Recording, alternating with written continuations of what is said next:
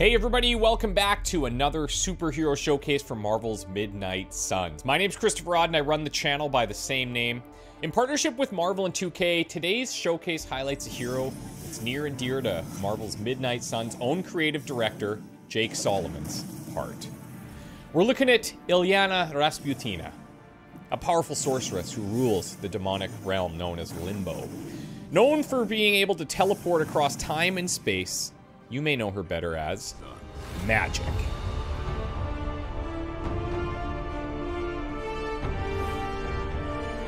What the hell is this? Lilith's Junior Demon League? Wait, it's that jerk from TV. Which one?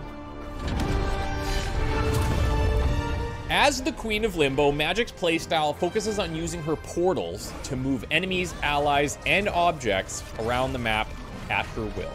I want to classify her as a support, but I don't think that does her capabilities justice. Any more questions? She has a really unique tool set that's going to make her one of your favorite superheroes on the roster by far. Magik will pair well with pretty much anyone, but will pull a bit more heroism from the pool, so plan accordingly. Her main trick is placing portals nearly anywhere on the map and then knocking enemies through them.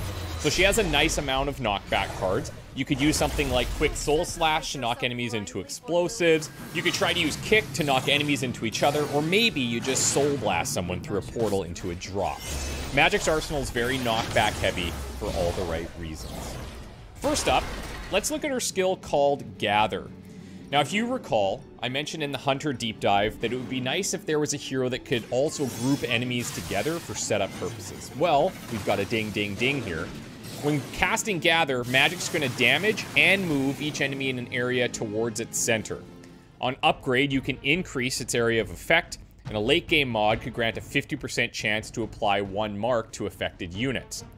I do hope that you guys are getting the impression now that there's a lot of possible combinations at play here. And if you start to think about some of the previous heroes that we covered, you should start to identify a lot of great combos. I mentioned earlier that her main trick is portals. If you're able to build your friendship with the Master of the Dark Arts, you are going to get even more portals to cast. At her level 1 passive, you'll get a 10% chance to generate a portal card after an enemy's knocked through a portal. And if you get that to level 2, that chance is going to jump to 25%. Now, to be honest, I wouldn't put this in the S tier passive category, but if you really focus on utilizing the portals as much as possible, there's a pretty good chance you'll have continuous portal cards in your hand to spam. Next up, we have a solid self-buff skill card for Ilyana. It's called Limbo's Grasp. It's going to last for the entire mission. It's going to ensure that enemies take extra damage when they're knocked through a portal.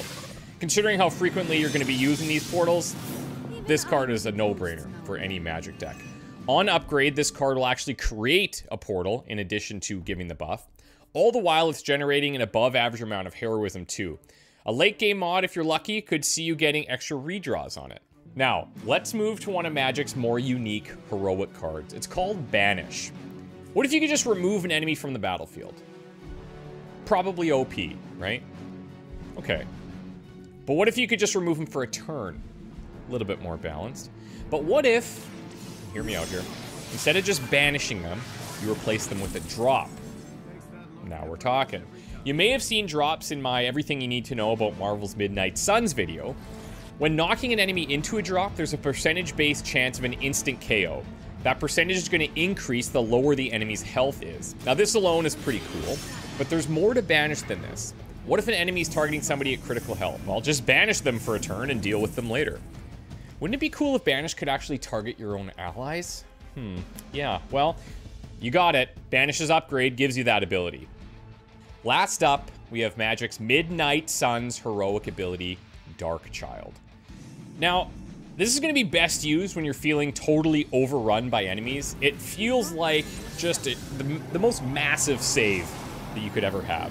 Dark Child's going to dip into Ilyana's love for the dark magic and make her invulnerable for a turn and taunt every enemy on the map. Now, that alone is huge. But the special sauce comes when Dark Child is upgraded.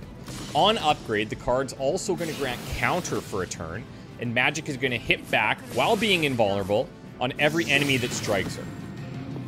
It was your time. does be done.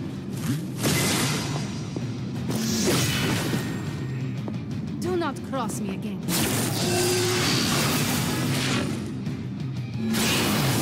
Good here. Now, I've also got a little bonus for you today, a small tease, if you will. You ever wonder what your other superheroes are up to while you send your 3 main participants out to combat missions? You may not know the answer, but Magik sure does. I'm just gonna show you this, and you do what you will with this information. I'm not going to expand on it. Enjoy. Now, if you didn't see the recent announcement, let me be the one to tell you. We have a new release date of December 2nd. I can't wait for you guys to get your hands on this game and do a full playthrough. I'm also going to be doing a full playthrough on my own channel, so if you're not subscribed to Christopher Rod on YouTube, now would be a great time to do that. Make sure you're subscribed to the official Midnight Suns channel as well. We're going to continue to post some juicy videos here, and check out all the links down below for anything Midnight Suns related. Thanks again to Marvel and 2K for working with me on this series. We'll be back with another deep dive very soon. See you guys shortly.